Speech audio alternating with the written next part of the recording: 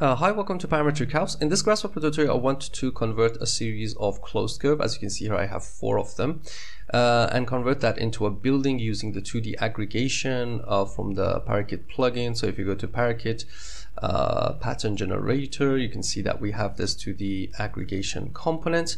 We're going to talk about this. As you can see here, I can change the number of expansion for the first floor, the second one, the third, and the last one. So here you can see that we can control that to produce different buildings using this simple 2D aggregation. I'm going to explain how the basic works and how we can control it. We can also control the last height of the floors. So I'm going to also talk about that, and finally make the building as an extrusion. So if I bake it, we have the building like this.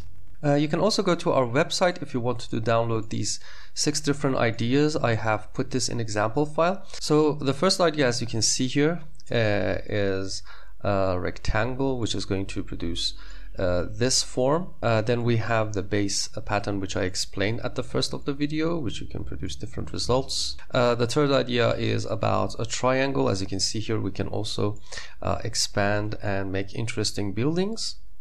Then if we give a hexagon, we can also use this 2D aggregation to make this building. And also you can use other curves to produce interesting results. As you can see here, I can make this building by just changing the number of iteration. And at the end, you can see by changing and giving a pattern to the input, we can make an ellipse-like building and produce different results, which is also interesting that you can do this simply by using this 2D aggregation.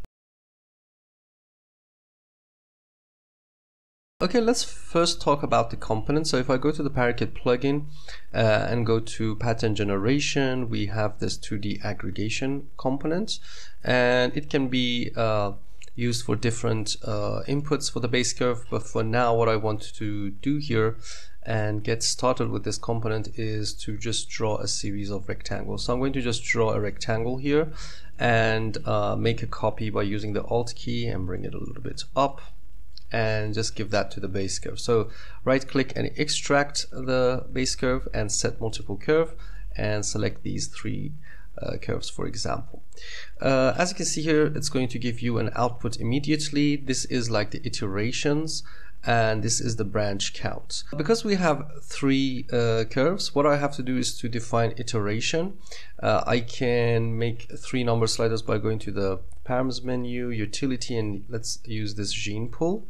Double click and say we need 3 number sliders with 0 decimals from 0 to 10, because we need an integer number, and I'm going to just give that to the iterations. Because we want each of them to iterate on each number sliders, we have to graft both inputs so they run separately. So this is going to be the first one.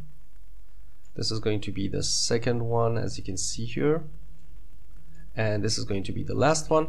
Obviously, if you want to make it for a building, you have to start with a big number and just decrease down to make it completely stacked on each other. So after producing that, there is also a branch count, which if I make really small numbers, because it's going to go really high, I'm going to say 1, 2, 3. Again, we have to graft this. Let's put all of them to 1. You can see by putting it to 1, it's going to use one of the edges of this rectangle to expand. But if you put it to, for example, 2 for the top part, you can see that it's also using this edge and this edge to expand. So it's going to expand more in this plan. And if I just increase that to maybe 4, you can see it's going to completely expand in all 4 directions of this rectangle.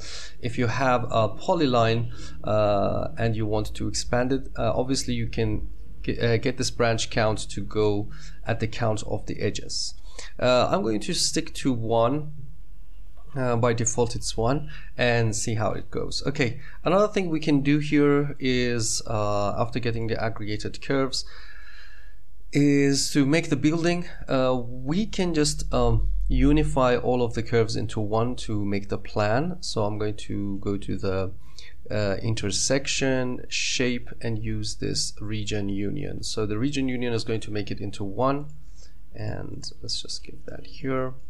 The first one is like 8 curves, 6 and 3. And if I just turn off everything, you can see that they have been united into one curve in each plan. We don't need to give the plane because it's obviously going to find the plane of the curve for the inputs. So if I just go to the params menu and give a surface to the output here, you can see that it's completely converted into closed curve, and then we can extrude it up. So just surface, freeform, and extrude. And let's just extrude that up in the Z direction. And to get the height, we can do that in Rhino, but let's just assume that this is the input for the extrusion. Okay, we have to obviously make it extrude based on the distance between these sections. So to do that, what we can do here is to go back to the curves, and maybe we can find the centroid. For this is curve analyzes polygon center, just faster than surface area. And then we have the center of area. We have to find the distance between them. So I'm going to go to the point vector point and deconstruct the point. The reason I'm doing this is because I want to find the Z component of each of these curves, these polylines. And here you can see that the first one is 0 because it's on the ground, then it's like 20, and it's like 39 at the top. Obviously the first one has to extrude like 20, the next one has to extrude 39 minus 20. What you can do here is to go to the math, and there is in the operators a relative difference. Okay, compute relative difference for a list of data, which is exactly what we want. You give it here. The first one is 0, which is obviously not what we want, but the first polyline has to extrude 20, the next one is going to extrude 18, and because the third one doesn't have any upper part, it's not going to actually 0 is has to be replaced with something. So 20, 18, and a number we have here, and the 0 has to be gone. So what I have to do here is to also make a number slider for the last floor.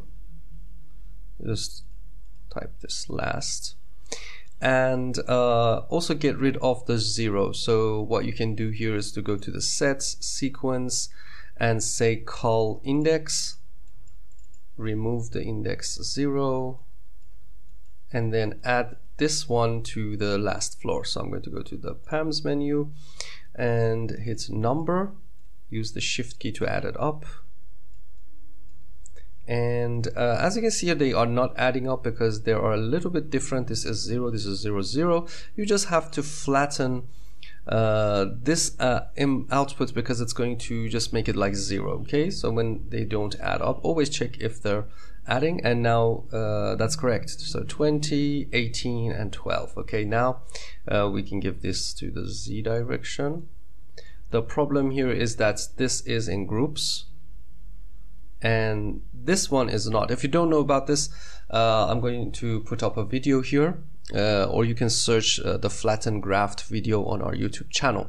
But anyway, again, we have to graft it back so both of them are in separate groups and they're running, or you can flatten this one and also don't graft it anyway because it's in the same input. So there are 3 base surfaces, 3 Z directions, and now you can see that. Let's just give this a custom preview from the params, from the display menu, and here you can see that I always use a surface brep edge to also see the edges. And here you go, you can see that you can play around.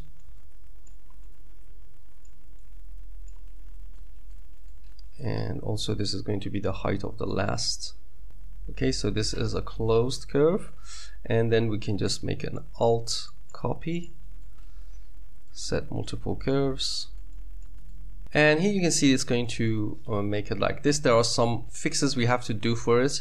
So for example, if this is like 4 inputs, we have to also make this double click and make it 4, so we have control on all of it.